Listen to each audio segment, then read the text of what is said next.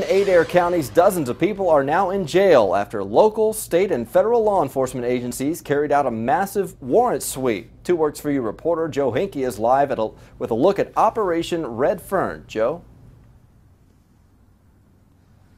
Well, Brian, I'm told after carrying out 48 warrants, many for violent crimes, 38 people have now been booked into Cherokee County's detention center here behind me. Now, here are some of the individuals booked into jail. The warrants for these suspects range from robbery to violent crimes and also felony drug charges. The arrests began here in Cherokee County and also Adair County on Monday, and the operation wrapped up yesterday. The U.S. Marshals Service reports other arrests as part of Operation Red Fern include kidnapping, child molestation, murder, attempted murder, and arson.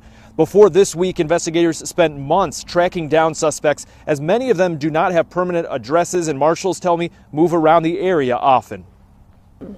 It's hard to catch up with some of them when it's like that because you never know where they're floating at.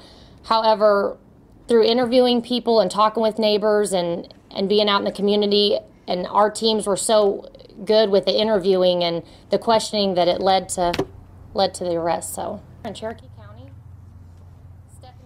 now, U.S. Marshals, OHP, Cherokee Nation Marshals, Tahlequah Police, Cherokee County's Sheriff's Office, and the District 27 DA's office all worked on Operation Red Fern. The reason they only made 38 arrests with 48 warrants in hand, though, is because 10 of the suspects are already incarcerated for other crimes. I'm told those 10 individuals could now be facing additional charges for these other crimes listed in the most recent warrants. And with 38 people now booked into the detention center here in Cherokee County, I'm told Phase 1 of Operation Red Fern is officially complete as of yesterday. Phase 2 will begin in March, and marshals tell me they will be issuing similar warrants for violent crimes in neighboring counties around Cherokee and Adair. Reporting live in Tahlequah, Joe Hinkie, 2 Works For You.